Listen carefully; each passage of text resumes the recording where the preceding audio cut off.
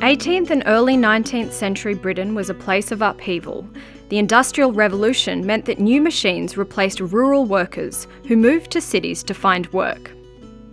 This and the return of soldiers from the wars with France and America led to overcrowding, lack of employment, poverty, and a rise in crime. Children sometimes became orphaned and homeless, living on the streets and begging for food. Some had no choice but to resort to stealing by picking pockets or robbing shops and houses. How do you think the authorities responded to this? They imposed harsh penalties for even minor crimes like theft. And being a child did not protect you from the harsh punishments.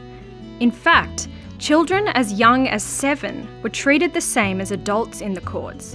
They were thrown in jail, transported beyond the seas, or worse still, hanged. The jails in Britain were becoming so overcrowded that the government used ships as floating prisons called hulks on the River Thames in London and in Portsmouth Harbour. The hulks also became overcrowded with terrible living conditions. Many of the prisoners were transported to North America. However, after the War of Independence ended in 1782, Britain had to find a new place to send its extra prisoners.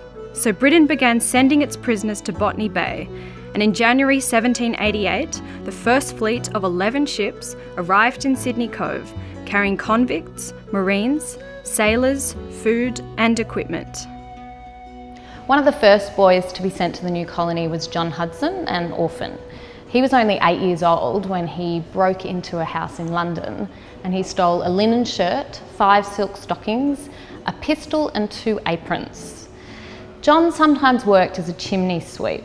Now, unfortunately for him, he left sooty footprints in the house that he broke into, which gave away his identity.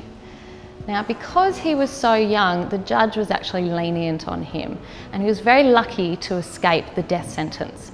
Instead, he was sentenced to 7 years transportation to New South Wales. In 1788, the First Fleet carried just a few child convicts, who were mainly convicted for theft. But thousands more child convicts were sent on the ships that left for New South Wales over the next 60 years.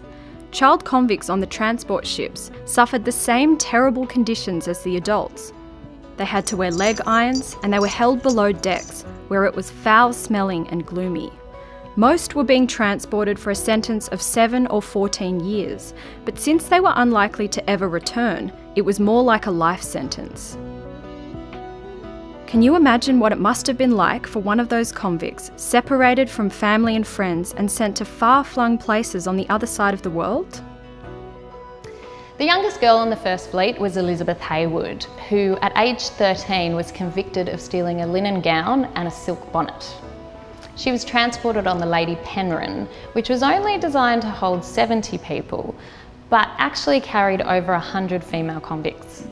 After arriving in Sydney Cove, she was assigned to work as a servant for Mary Johnson, the wife of Reverend Richard Johnson.